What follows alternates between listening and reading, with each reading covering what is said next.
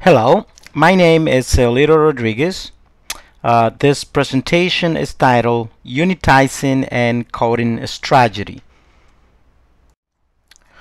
Okay, so here's the agenda for this presentation. First, I will talk about the purpose and goals of the presentation. I will be discussing and analyzing unitizing and coding strategies, code listing, and then finally I will give a sentence by sentence example of a news article. So what is the purpose and what are the goals of this short presentation? Well, first of all, demonstrate unitizing and coding of a news article, the creation and justification of a unitizing and coding strategy, creation, demonstration, and justification of a code list, and finally I will show an example of coding 2 paragraphs from a news article. Before we go into the unitizing example, I wanted to clarify a couple of terms. First of all, what is unitizing? Well, unitizing is to decide what is to be observed. What is it that we are going to look at, to read?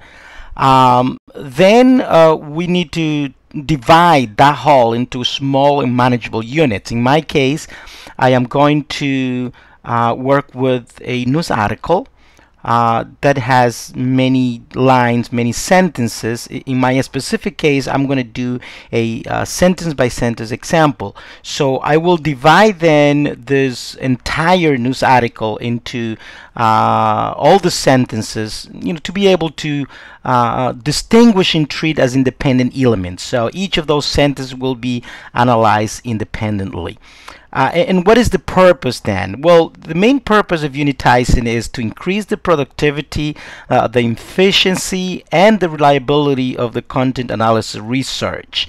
And talking about units, there are basically 3 types: sampling, recording and coding, and context. Sampling and recording and coding they're all very interrelated, so we will talk about that, and then we'll talk about the coding that I did for this example, and so on. Sampling is basically distinguished for relative inclusion in an analysis. It's a representative sample from a larger population. So basically, in my case, the news articles that I got, there was some recent development on the news, and obviously there are many pieces about that. But basically, I just took this specific article to talk about this specific incident. And also then the inference involved is inductive. Now, recording and coding is defined within an analyzed text, separately described, transcribed, and categorized. So in my case, again, with this news article, then I'm going to describe, I'm going to transfer, in this case, basically make categories or categorized my different findings during the reading. And so this is all represented by a record, a code, or a datum, etc. And context is limit what observers are to consider when categorizing. Size is very important, basically meaning that for example, if you just look at, let's say, a letter, well, letter has no meanings. It's just basically too small. And then if you get a whole bunch of paragraphs together, for some cases, maybe that may be too big. So some words do not have meaning unless they are in context. So again, a context, it's very important also when it comes to analyzing, any kind of written texts. So those are the kind of things that we're going to be discussing. This can be applied to any analysis, but specifically in my case to the analysis of this news article. Okay, so in terms of code listing, these are all the steps that I followed to analyze this new article. Well, the step one was I took this news article and I read it completely. In step two, I read it again, but then this time I labeled relevant pieces of information. So as I was reading, I was underlining, putting into circles, just looking at anything that was important to me, that came out, that surprised me.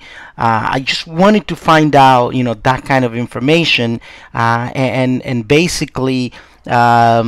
The article that I read was the recent shooting by the police in Ferguson, about the killing of a black teenager, and I wanted to look at a different perspective. So there's basically two groups: groups that are in favor of black teenagers being killed by police, and then there's a group of people that are in favor of the police protecting the community. And I wanted to look at a different perspective about someone that it's on the other side, that it's in the side of the police, that someone that basically think that the police acted in a proper manner, when a lot of people don't think so. But again, I just wanted to look at, I already know what one group thinks because you've seen that in the media, but I wanted to kind of look at the other side of the conversation. And then in step three, it's decide which colors are most important and create categories. So I was looking at, pieces of text, words. I created some categories that I'll show in a minute, and basically I just wanted to see what would come up. What were some of the things that were relevant and that were most common. In step four, then basically it's decide which categories are most relevant. So when I was doing this listing, I created a lot of categories and a lot of groups, but then finally I narrowed it down to like about 5 categories, which I'll show in a minute. And then finally, in step 5, I basically summarized the result of the whole analysis. So here is a sentence by sentence example. Again, this is like about 2 paragraphs out of the entire paragraphs. So this is like about 11 sentences only in this piece over here. And basically, I just there was a lot of things that came, all over and over. Something like, fact finding to protect us, the criminal justice system, presumption of innocence, protection again, the don't rush to punish him, Wilson's explanation credible, and stuff like that. So I make, some of the most common words, again, was, protection, believe in the police, racism, and that kind of stuff. So I kind of put all this together, and I read it a couple of times. So basically, when I was doing this, I was using a pencil, and I scratched many things, and I went back, I erased, I put it again, and that's basically the way that most content analysis is done. So after all that reading and underlining and coding and categorizing, then here's the results of a summary result of what I found. And again, as I said, I kind of group everything into 5 groups: racism, media coverage, fact-finding, police protection, trust in the criminal systems, and then I highlighted, some of the stuff that came over and over, like, the police protection. Well, basically, there was a lot of riots, and the police are there to protect us. At the beginning, it looks like a war zone because of all the stuff that happened. Some merchants are thinking about relocation, which affects the community. There's distrust, on the police from a side of the community. Many people think it's a broken systems and the system is not fair, that kind of stuff. When it comes to fact finding, well, many people do not care about the facts. It is what it is. You know, they just don't believe in the system. They rush to conclusion. They don't want to look at any fact finding at all. You know, that kind of stuff. Well, again, the media coverage, according to the writer of this article, was not fair to the police. Displayed Brown as an innocent teen. Complained about too much force at the beginning, but then when the riot happened, then complained that there were not enough police force. And in that kind of stuff. So basically, in summary, what I conclude is that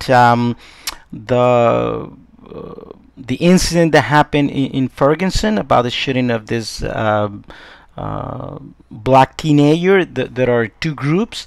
There is one group which is black people and all the minorities and a lot of other people that are not just black that basically think that, you know, the police acted inappropriately and that should have been punished. That group thinks that the system is broken and there is a lot of mistrust, and then there is another group of people that basically believe that, well, it happens because, you know, this Mr. Brown was not such as an innocent guy as is depicted by the media, and basically says that there is a whole bunch of people in this country that are anti-authority, and that it doesn't matter what the authority does, and you know, and that kind of stuff. And again, so in summary, it basically shows that the system it's divided, that the system is broken, there is a mistrust, and there you go. So here is the analysis of this news article. Thanks for watching. I hope that this presentation has been somewhat informative.